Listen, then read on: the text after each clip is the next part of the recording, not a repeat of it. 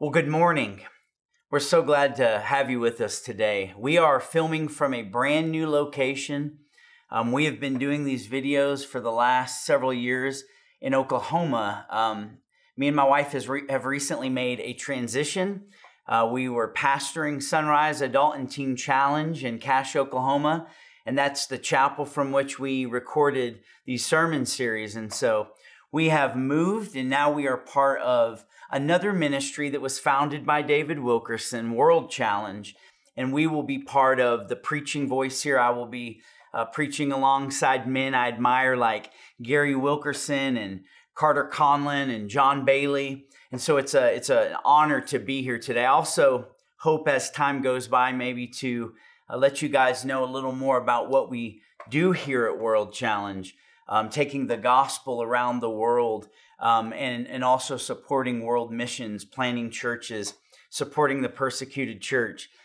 And so we're super happy to be here in beautiful Colorado Springs, and we are going to jump right back in to our sermon series on Romans. Last time we were together, we left off halfway through chapter 6, and so we are going to enter back into God's Word. So if you have your Bibles, if you'll get them out and turn with me to Romans chapter 6, we will be in verse 15. And this sermon is titled, Freed from the Slavery of Sin. Freed from the Slavery of Sin. In Romans 6, verse 15, it says, What then? Are we to sin because we are no longer under the law but under grace? By no means. Do you not know if you present yourselves to anyone as obedient slaves, you are slaves of the one whom you obey, either a slave of sin, which leads to death, or of obedience, which leads to righteousness. But thanks be to God that you who were once slaves to sin have become obedient from the heart to the standard of teaching which you were committed.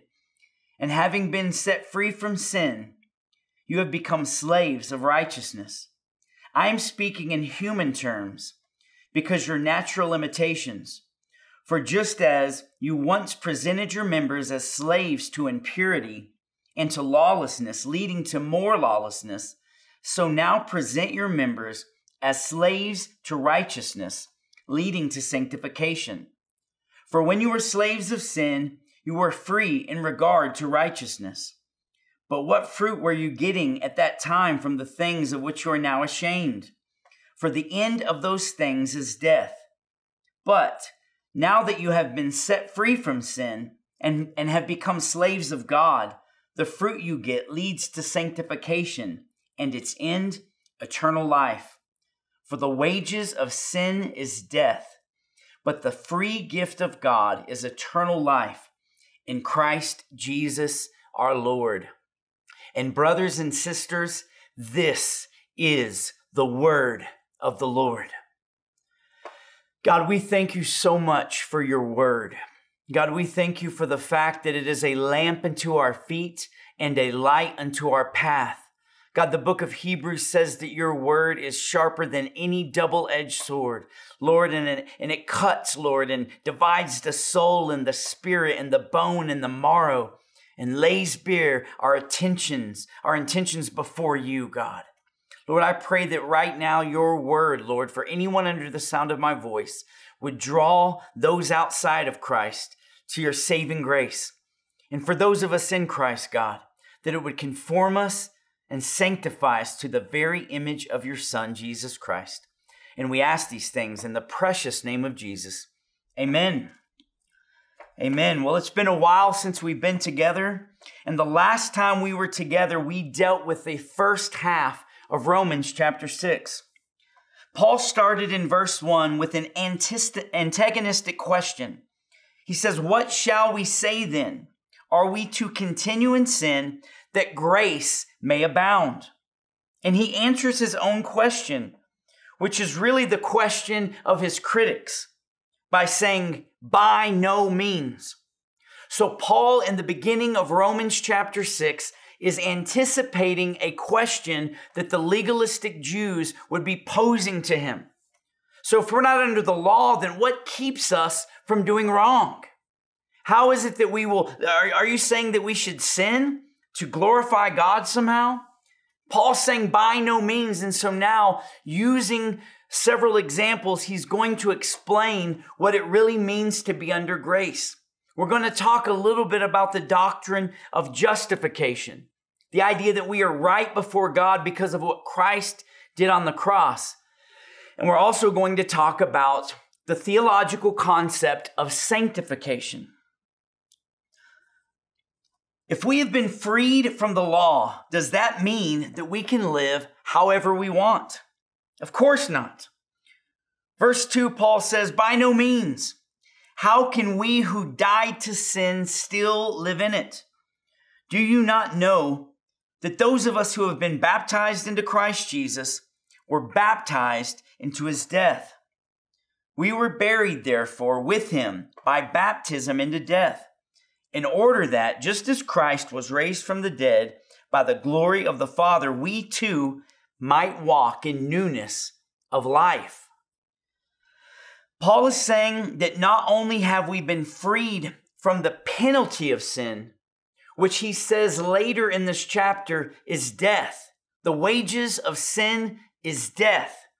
He's saying not only have we been freed from the looming condemnation that comes with all of those who sin, he's saying we've also been freed from our propensity towards sin. We have a new nature inside of us. We have the very nature of Jesus Christ living in us. Anyone who thinks that they are good enough to make themselves right before God by living a good life have a very low view of the holiness of God and a low view of how damning sin really is. On the other side of the coin, there's those who feel that grace is a license to sin.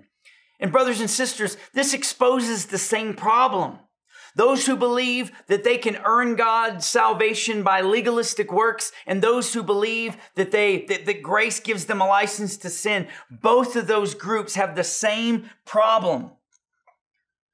They believe that they can do good because they don't see how grievous sin really is, and they don't see how holy God really is. See, the problem isn't the fact that we need to try harder to do better. The problem is we are dead in sin and trespass. We are hopeless and helpless.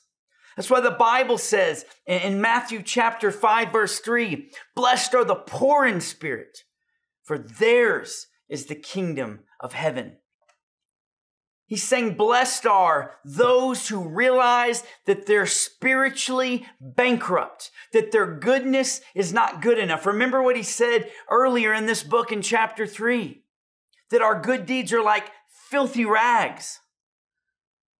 Anyone who thinks that their works are good enough to make them right with God has a very low view of the holiness of God and a very low and unhealthy view of how grievous sin truly is. In verse 5, it says, if we have been united with him in a death like his, we shall certainly be united with him in a resurrection like his. We know that our old self was crucified with him in order that the body of sin might be brought to nothing, so that we would no longer be enslaved to sin. For anyone who has died has been set free from sin. Now, if we have died with Christ, we believe that we will also live with him. This is talking about something dying and something being resurrected. I say this all the time when I preach, but Christianity is not the religion of mostly good people who are trying hard at doing better. It's the religion and belief that we were dead in sin and trespass, but through what Christ did on the cross, we are now alive in Christ. We have the very presence of Christ living in us with a new nature and new desires. If you can live your life in unrepentant sin without conviction and with ease of conscience, the question isn't, are you earning your salvation? The question is, are you really a Christian? Are you really in Christ? Christianity is not a works-based religion. It's an evidence-based religion. A new tree will bear new fruit. A good tree will bear good fruit. And the first fruit in the life of every Christian is the fruit of repentance. Listen to what John the Baptist said to the Pharisees and the Sadducees who came to watch what he was doing when he was baptizing people, even before Christ died and rose again. In Matthew 3:7, he says, "But when he saw many of the Pharisees and Sadducees coming to his baptism, he said to them, 'You brood of vipers, who warned you to flee from the wrath to come? Bear fruit in keeping with repentance. And do not presume to say to yourselves, we have Abraham as our father. For I tell you, God is able from these stones to raise up children for Abraham. Even now the axe is laid to the root of the trees, and every tree, therefore, that does not bear good fruit is cut down and thrown into the fire.'" See, Paul is dealing with the same sort of religious system that John the Baptist was. Paul is dealing with people that think because they are born in the line of Abraham, because they are ethnic Jews, that they are okay as long as they are living towards the law. That's why later Jesus would say, listen, you're so worried about cleaning the outside of the cup, but you don't pay any attention to what's inside. And this isn't saying work harder at cleaning yourself up inside. It's saying that if you really peered inside yourself, you would see that your goodness isn't good enough when compared to the standard of perfection that God gave us in the law. See, the problem the Jews had, the Pharisees had, the religious order of the first century, was that they actually believed that some of them were living out the law. Paul was one of these. Paul actually believed that he was living up to a righteous standard. And maybe externally he was. That's why in Philippians chapter 3, he says, listen, I was a Jew among Jews. I was born in the prestigious tribe of Benjamin. I was circumcised on the 8th day. As for zeal, I persecuted these Christians. As for righteousness by the law, perfect. He's like, listen, I did the things that we were supposed to do. I was way above the rest of my peers. But what happened? What happens? What does he say in Philippians 3:7? He says, but now I consider everything loss. Why? Because he's comparing it to the surpassing worth of knowing Christ. He's saying, when I really saw who God was, I realized my goodness wasn't good enough. My goodness wasn't good enough. So in Christ, looking at the holiness of God, we are meant to be drawn to despair. A despair that brings us to our need for Christ, our need for salvation. Our need for, like the book of Zechariah says, one who will arise from among his peers and be a savior beyond that of Moses. It's only through the grace of God that we are saved. And hear me, brothers and sisters. The grace of God is only for those who repent. Those who see God for who he is, holy, unapproachable, unknowable. See our sin for what it is, grievous, death-producing. And then in light of those two things, seeing God's grace for what it is, a beautiful, precious, unearned gift. So in the first half of chapter 6, Paul deals with the question, does the message of grace cause sin to abound? And now in verse 15, he deals with the other side of this question. So let's get into our text. Verse 15, he says, what then?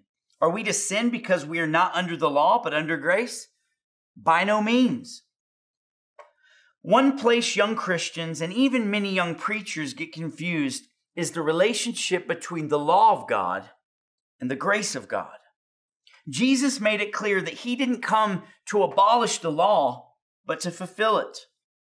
But he also made it clear that no one could be saved under the law. So the question is, how do we reconcile these two things?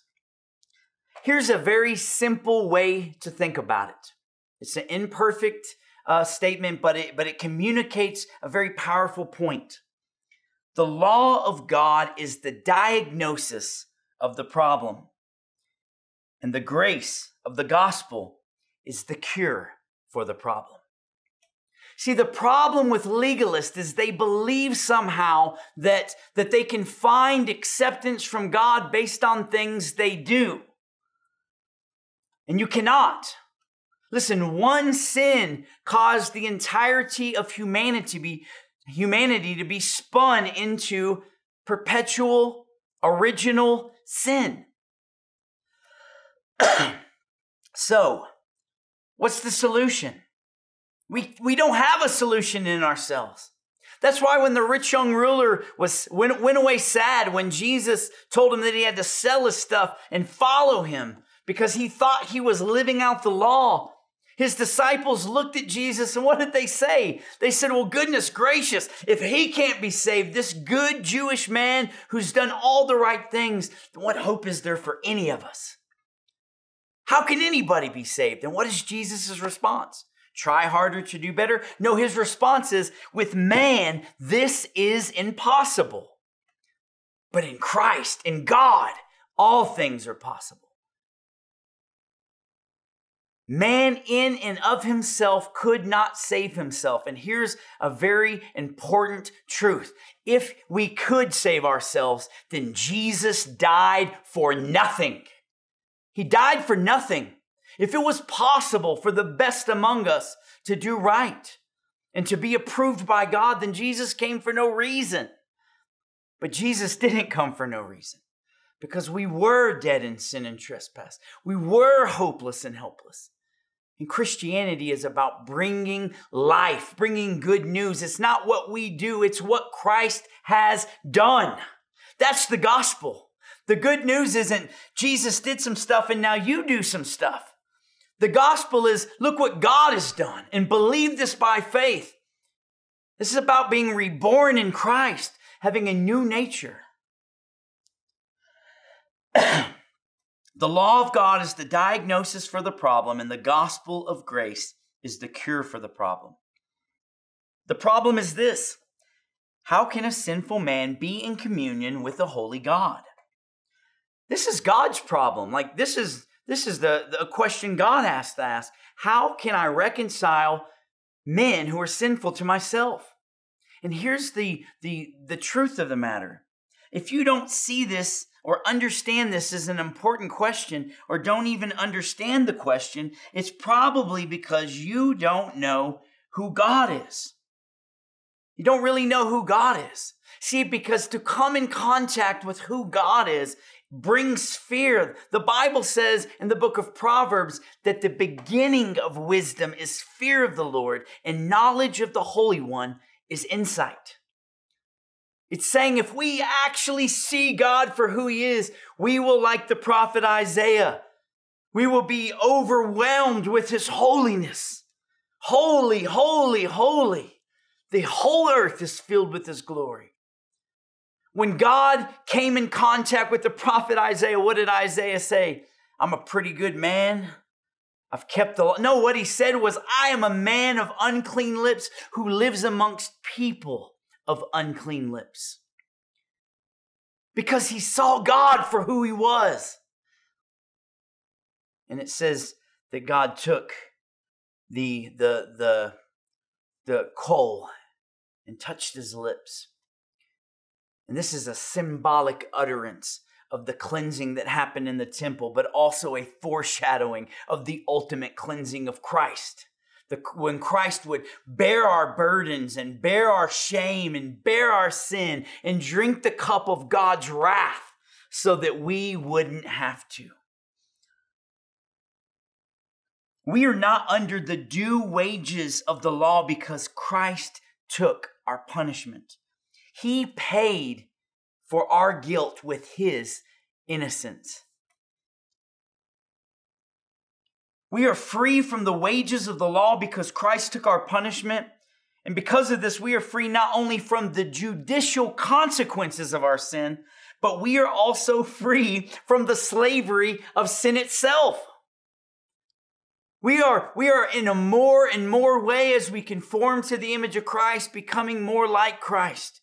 We don't only have the ability to see sin for what it is, but we actually have the ability not to sin. Now hear me, I'm not saying that you can live a sinless, perfect life. Faith is not about having, this idea that we can find perfection in and of ourselves. It means that those of us who have been reborn in Christ are being conformed to the image of Christ through the washing of His Word and through the power of the Spirit living in us. And ultimately one day, by God's grace, we will be glorified and with Him forever. Verse 16, how do you know that if you present yourselves, verse 16, do you not know that if you present yourselves to anyone as obedient slaves, you are the slaves of the ones whom which you obey, either a slave of sin, which leads to death, or of obedience, which leads to righteousness.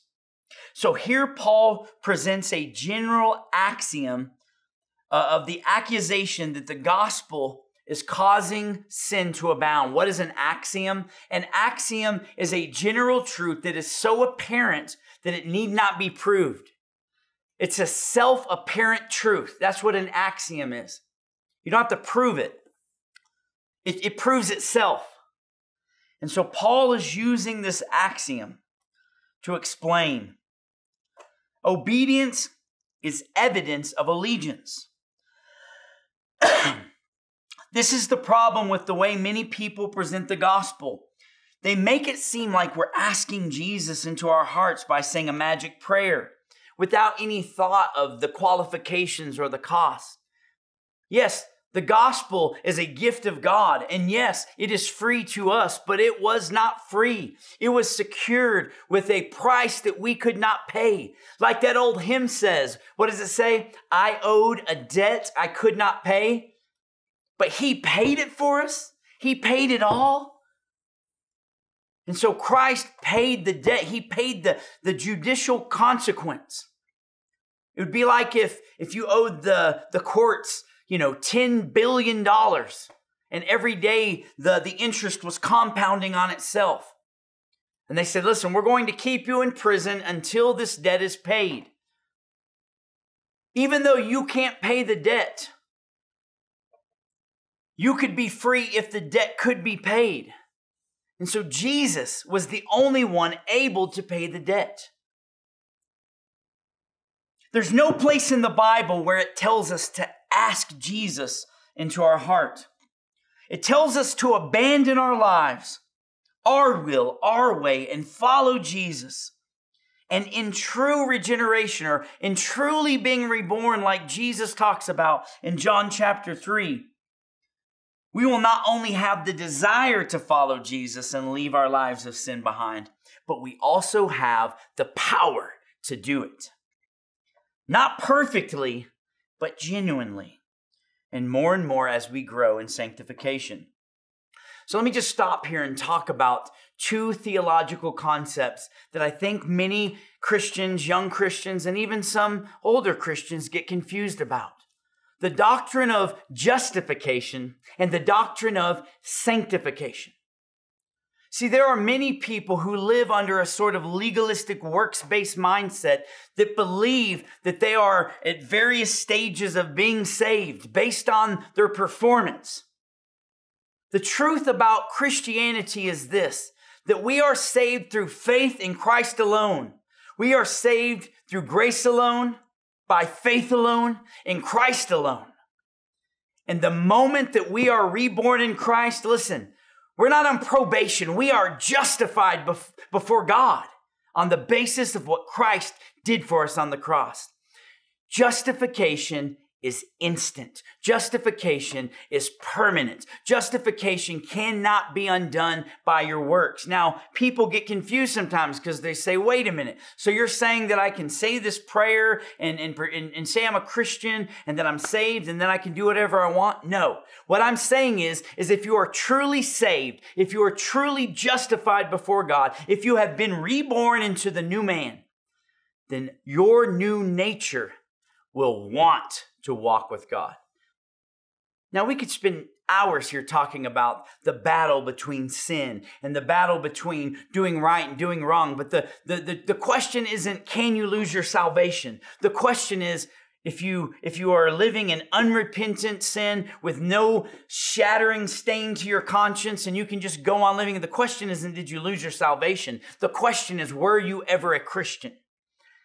That's why Paul says in 2 Corinthians 13:5, examine yourself to see if you're really in the faith. Listen, self-examination is not just part of the early Christian life, it's part of the entire Christian life. As we gaze at the cross of Christ, for those of us in Christ, it's this encouragement, even in my failure and sin, that Christ has got me, that nothing can snatch me from his hand. Justification is something Christ secured for us on the cross. And if we are really reborn into Christ, we are justified before God. Now, sanctification is this gradual, over the course of your life, conforming to the image of Christ. It's not sinless perfection. It's growing and being refined by fire. See, Christians and non-Christians alike both sin. The difference is once you are reborn in Christ, the sin that you once loved, you now hate. I remember being a recent convert many years ago and being a drug addict and an alcoholic and having lived, sowing my life to the flesh for the totality of my life. And I remember many times falling into sin as I'm trying to live for God and questioning if I was really in Christ. But here's the truth. I was sad not just because of the consequences of my sin. I was actually sad because I was sinning. See, that's the difference between believers and non-believers. Everybody in the world mourns the consequence of their sin, right? If you do wrong and it costs you something. If you do wrong and it causes inconvenience in your life. You do wrong and there's a penalty or a punishment in this life. It makes your relationship strained. It causes you to get in some sort of trouble. Everybody mourns the consequence of sin. But the believer mourns sin itself. We mourn sin, and the Bible says, blessed are those who mourn, for they will be comforted. Justification happens at conversion, and sanctification is us laying down sin. And this is Paul is talking about. Listen, don't live like you're under slavery to sin anymore. Strive towards God. Listen, because if you're really in Christ, you'll want to. And what he's saying is this, what he's going to say by chapter 8 is, and if that's true, then the Spirit of God that lives in you will testify that you belong to God, to the point by which you can cry out, Abba, Father, Daddy God. You won't need a man. Please hear this. Please hear this. When you are in the darkest place of your life as a Christian, there's going to come a point in your life where the words of no man will comfort you. There's going to come a time where you need to know you are in Christ because the Spirit of God inside of you testifies that you belong to Him. In the darkest moment of your life, when you're burying a loved one, when you're dealing with the most vile sin in this world or the most dark tragedy of this life, you will need to know, you will need to find your assurance in God, something in Christ, something in you, not something external from you. The truly converted person wants to obey God. We are not sinless as Christians, but we do hate the sin we once loved because we are now devoted slaves to righteousness, because we are devoted slaves to Christ. The Greek word doulos. It's a word that even some translations shy away from using because they don't like the word slave. We don't care for that sort of verbiage. It has a negative connotation in our life. But the reality is we are slaves to sin. And if we are sanctified and justified and being sanctified in Christ, then we are slaves to Christ, devoted slaves.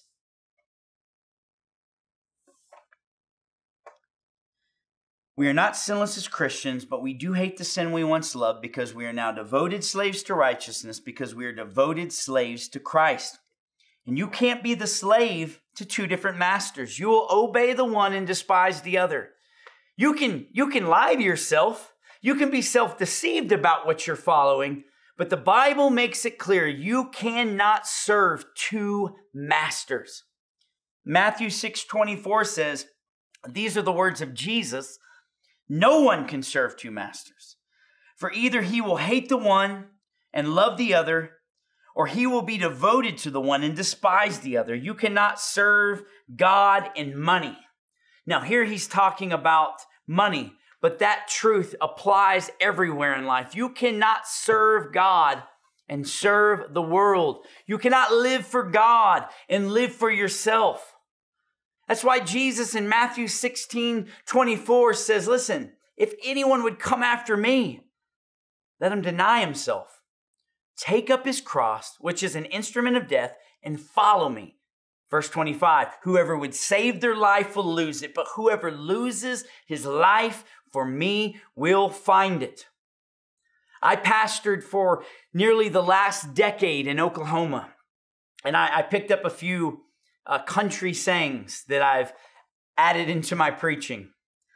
An old country preacher said it this way: you can hold on to the tail of two horses for a moment, but not for too long.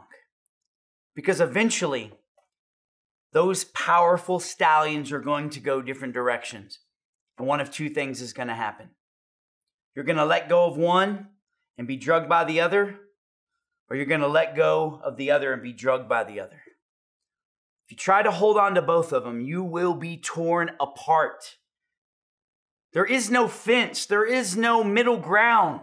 Listen, I'm not talking about legalistic works. I'm talking about the true identity of Christ that we have that makes our mind to follow him. Listen, Matthew 16:24 isn't something for mature Christians. This is the narrow path to Christianity. It's not about reciting a prayer you don't mean to a God you're not interested in following. It's about seeing the eternal value of Christ and abandoning your life for the glory of God as he remakes you from the inside out. It's putting your faith in Christ above all else. Verse 17, but thanks be to God that you who were once slaves of sin have become obedient from the heart to the standard of teaching which you were committed, and having been set free from sin, have become slaves of righteousness. I'll say it this way. You can't call him Savior if you don't call him Lord. Paul is not speaking about merely outward righteousness that his audience would have been very accustomed to because of the Jewish legal system, the Jewish religious system that he was up against. He's not talking merely about outward righteousness. That's why in verse 17 he says, because you have become obedient from the heart. Listen, obedience doesn't save you, but it is a fruit or evidence that you are saved. True faith in the Son of God is evidenced by the way we react to his word. Many people today believe that they can have salvation in Christ while denying the words of God. But you cannot. It's a contradiction. You are a slave to the master you obey. To reject the word of God is to reject Christ himself. Now, please hear me. I'm not saying that you have to have a robust theological understanding of the word of God to be a Christian. The thief on the cross saw the value of Christ and put his faith in him. And Christ said, this day you'll be with me in paradise.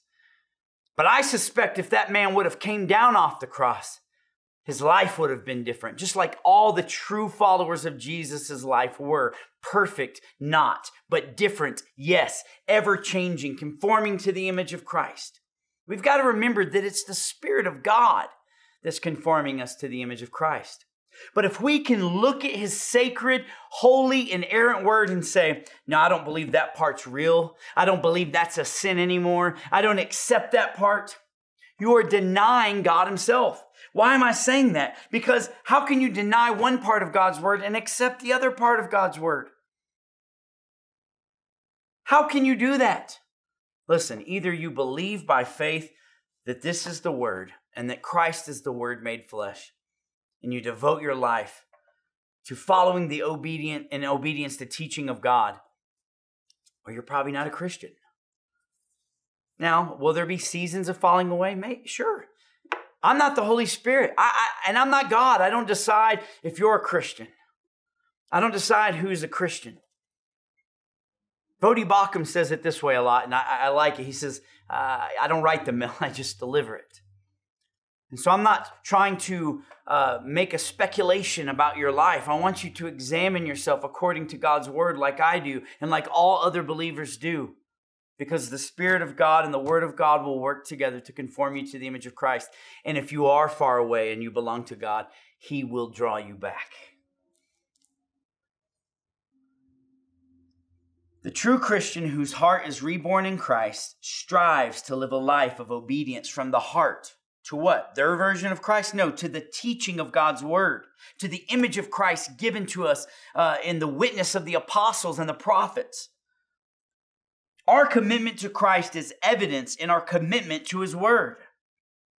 Obviously, no one completely comprehends the entirety of God's Word, but here Paul is saying those who are no longer slaves to sin have become obedient from the heart to the standard of teaching to which they were committed.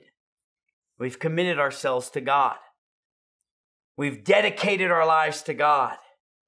We were water baptized in obedience, signifying to the world that our old life is in the ground and we have risen to life with a new nature, with new priorities, with new values, with new ambition, and with one singular purpose, and that is to glorify God in all that we do.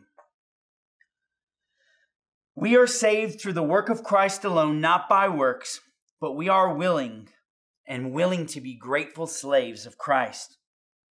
Pastor John MacArthur says it this way: the life-changing work of salvation is by God's power alone, but it does not work apart from man's will.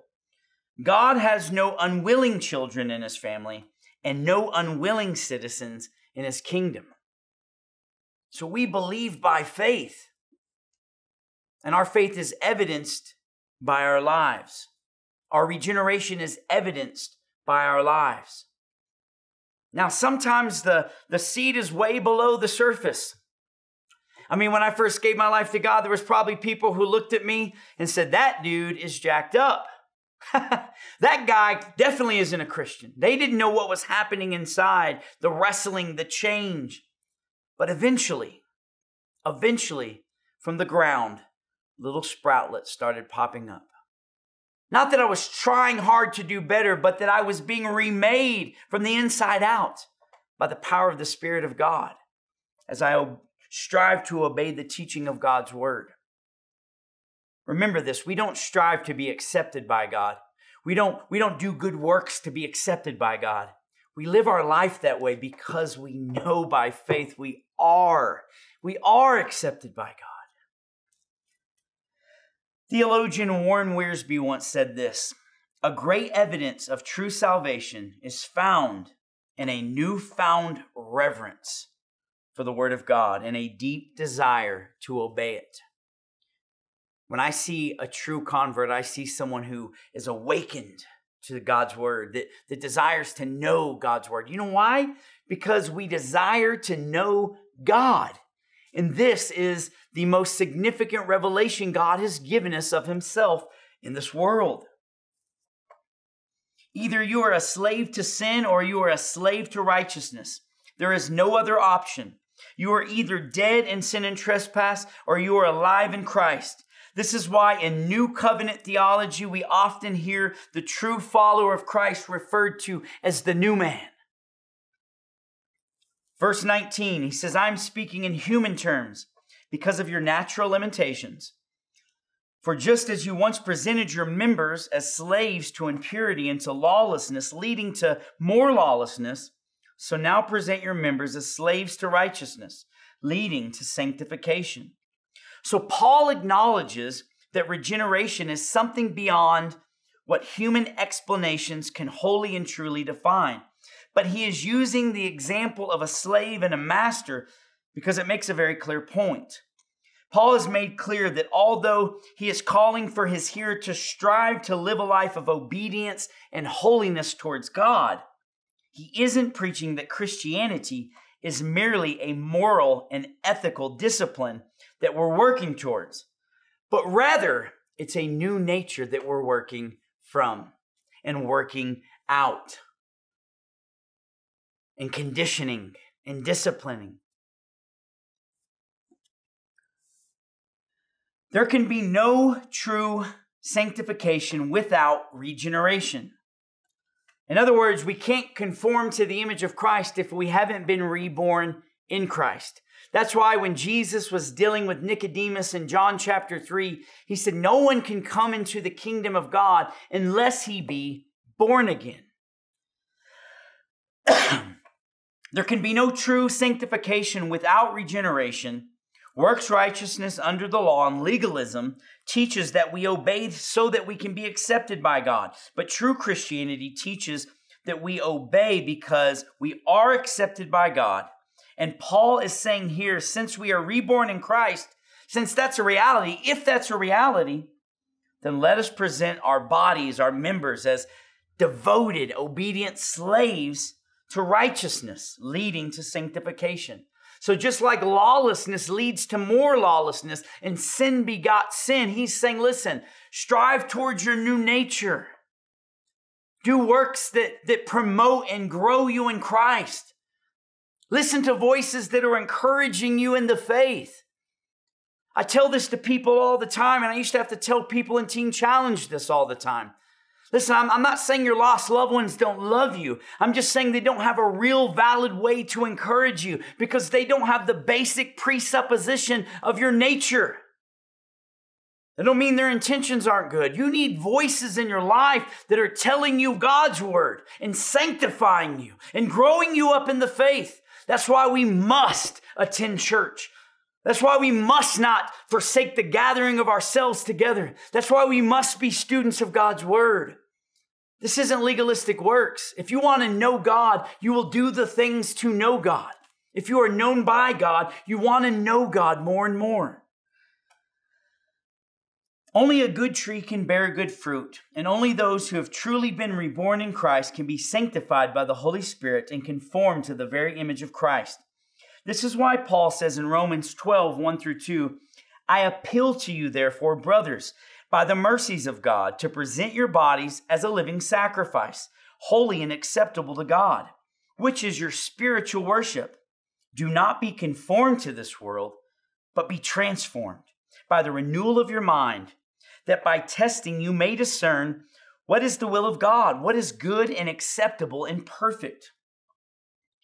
This is because the truly regenerate person wants to be able to discern between what God's will is and what is not God's will, what is pleasing to God and what is not pleasing to God. Martin Lloyd-Jones once said, as you go on living this righteous life and practice it with all your might and energy and all your time, you will find the process that went on before, in which you went from bad to worse and became viler and viler, is entirely reversed. You will be someone who is cleaner and cleaner and purer and holier and more conformed to the image of the Son of God. Now, there will be these moments where it seems like our sanctification is in pause mode. There will be these seasons of enduring and fighting through sin and trying to overcome lust of your flesh and lust of your eyes and the pride of this life. But the true Christian has the desire to wrestle with these things. So we can't superimpose the idea of wrestling with these things on unregenerate, unreborn people. They need the gospel. They need the gospel of grace. And for those of us in Christ, we need conforming to the image of Christ so that we are not any longer conformed to this world, but transformed. The Bible says we have a brand new heart. Now we need to transform our debased way of thinking. Listen, this is something undeniably supernatural. Being born in Christ is something undeniably supernatural. Christianity is about a resurrection.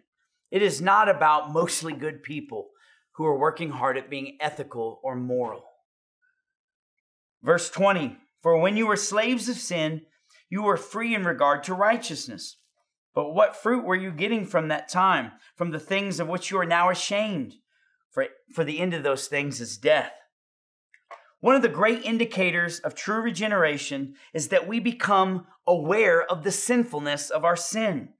This is why you have to truly become aware of the holiness of God, because we see God for who He is, right? We see God as holy and perfect and unapproachable and unknowable, and we see ourselves in light of God's perfection. And when we get close to the light, what does it do? It exposes our imperfection. It exposes our insufficiency. It exposes our inability. It shows us our need for God Himself. The character of God shows us we are not God, and from that place we accept the grace of God. Someone who lives by faith, knowing that apart from God they can do absolutely nothing in regards to saving themselves. The great indicator of true regeneration is we become aware of the sinfulness of sin, and this has become because we become aware of the holiness of God. We don't devalue how grievous our sin was before God, or even our sin now, because to do so is to devalue the holiness of God, the offense that God has towards sin, which also devalues the immense value of His grace and forgiveness and the means by which we were given it. We devalue the value of the cross if we act like sin isn't grievous. If sin isn't that bad. And there's many people in the church today who do this. They're doing it in an attempt to reach lost people. Hey, don't worry about your past or sin. I understand what they're trying to say.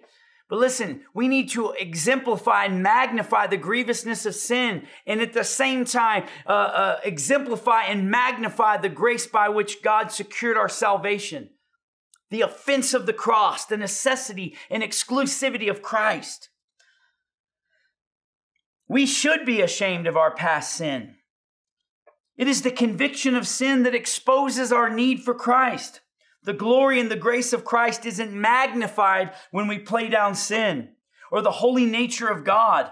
Christ is magnified and most greatly glorified when we acknowledge the holiness of God, the grievousness of sin, and the cross by which Christ reconciled us to a holy God. Listen, God is not any less angry at sin than He's ever been. The difference is Jesus came to save sinners. That's the message the world needs to hear.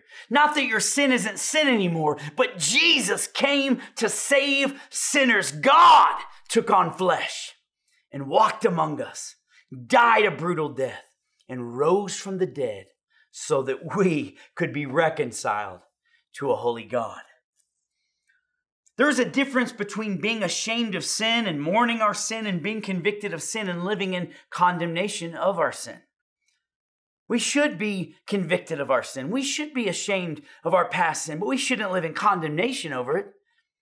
I don't live in condemnation over the fact that I was a drug addict and a liar and a criminal and all those sort of things. In fact, that's the testimony and the platform on which I've built my ministry, or which God has built my ministry. Showing that I was lost, but now I'm found. I was blind. That's what we tell the world. We're not judging you. We don't have the authority to judge you. We're telling you that just like you, I was a lost sinner, and God's grace saved me.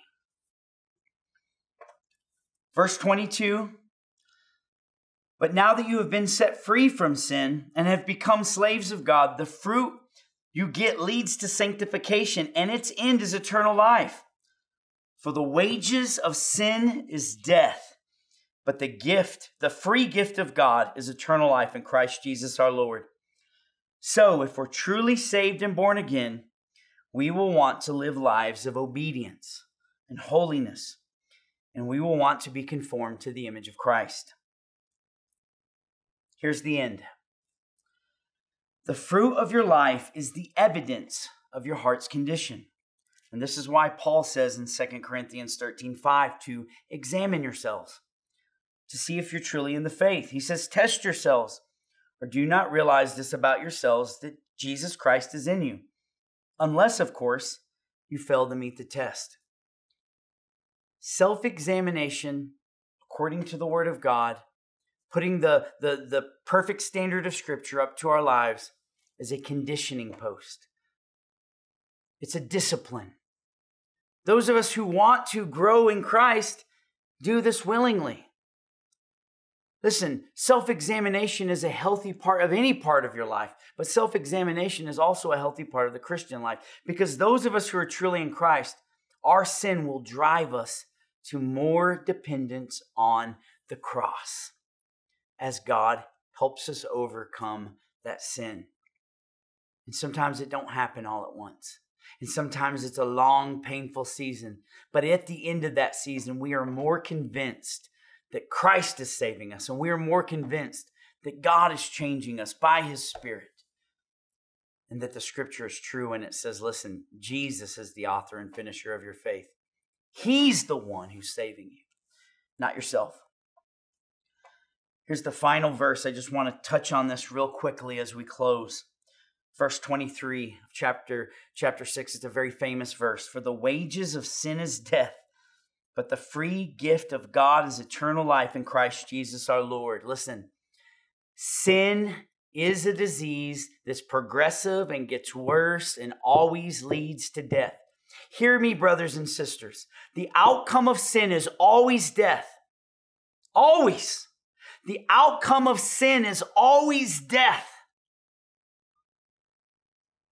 Because it disconnects us from the source of life.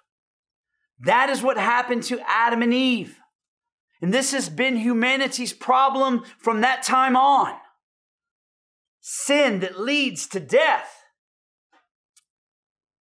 But for those of us who are in Christ, the innocence of Christ on the cross paid the price. Paid the right. Listen, God Himself in Christ, right? He endured your punishment. A death happened. But like it says in Hebrews 7, because He's also God, He is a priest forever. Why? Because He's a Levitical priest? No, on the evidence of the value of His indestructible life. What does Jesus say in John 16:33? Listen, in this world you will have tribulation, but take heart. I have overcome the world. And listen, brothers and sisters, if we are in Christ, so have we, because we are connected to the source of life. And that source of life will be evidenced in our desire, our hunger and thirst for righteousness that God promises He will satisfy. So, sin always leads to death.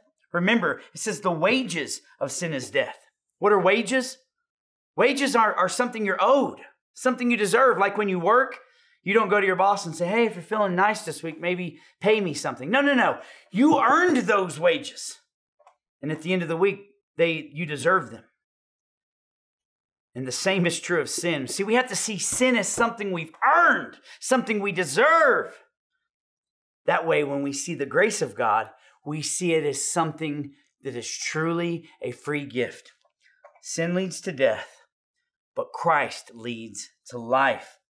And this is a free gift that we don't deserve and we could never earn. No scripture in the Bible sums this up better than this. I'm going to read one final scripture, then I'll close in prayer.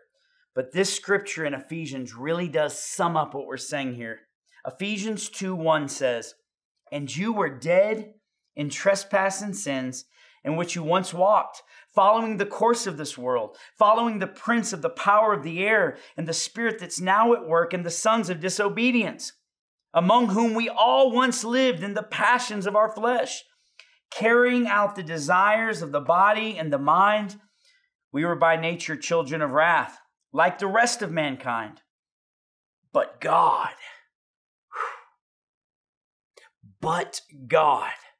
being rich in mercy, because of the great love with which He loved us, even then when we were dead in our trespasses, He made us alive together with Christ. By grace you have been saved, and raised up with Him, and seated with us in heavenly places in Christ Jesus, so that in the coming ages he might show the immeasurable riches of his grace and kindness towards us in Christ. Listen, for by grace you have been saved through faith, and this is not of your own doing. It is a gift of God, not a result of works, so that no man may boast. For we are the workmanship created in Christ Jesus, for good works, which God prepared before that we should walk in them. We are not saved by our works, but God has saved us to do good works. Listen, the wages of sin is death. And for those of us who are in Christ, listen, we have been freed from the penalty of that. Why? Because we had potential, or because we were a somebody, or because we came from the right family? No, because of God's great love for us. And listen, if we find ourselves saved in that love, Romans chapter 8 tells us that nothing in creation, no sin, no past, no future, listen, no angel, no demon, nothing will be able to separate us from the love of God in Christ Jesus. And this is the cross. And this is why we are justified. And this is how we are sanctified. And brothers and sisters, because of God's goodness, this is ultimately through what we will be glorified. Being a Christian is about being pardoned from your sins. It's about the mercy of God. God didn't give you what you deserved. He didn't give you your wages. Christ took them. Mercy is not getting what you do deserve. But God is so lavish. He didn't just pardon us from the penalty and the wages of our sin. He also gave us grace. Mercy's not getting what you do deserve, but grace is getting something you don't deserve. So he said, listen, you're pardoned from your past sins. But not only that, I want you to be part of the eternal family of God. This is the love of God in the gospel. It's not by works. It's not by might. It's not by power, but it's by my Spirit, says the Lord. God, I thank you for this day that you've made. Lord, I thank you for the opportunity, Lord, to be conformed to your image, Lord, through the reading and proclaiming of your word. Lord, I pray that my words, Lord, which have no power, will be empowered, God, that your word will find its mark in the hearts of men and women listening to this here in Colorado, but also around the world on our YouTube channel. Lord, I just thank you for the work you're doing in your kingdom. God, I thank you for the work you're doing through your people. But Lord, I'm most thankful for the work you're doing in us because you love us. We love you and praise you in Jesus' precious name. Amen.